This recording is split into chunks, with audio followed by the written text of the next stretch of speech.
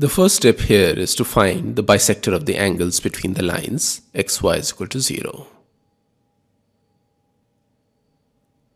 Now the lines making up xy is equal to 0 are x is equal to 0, which is the y-axis, and y is equal to 0, which is the x-axis.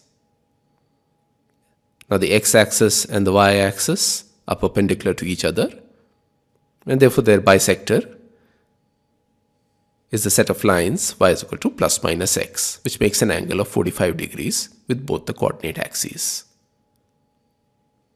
Now we are given that these bisectors are one of the lines given by the equation my square plus 1 minus m square xy minus mx square is equal to 0. Substituting y is equal to plus minus x, this becomes mx square plus minus 1 minus m square times x square minus mx square is equal to 0. Mx square cancels on the left hand side.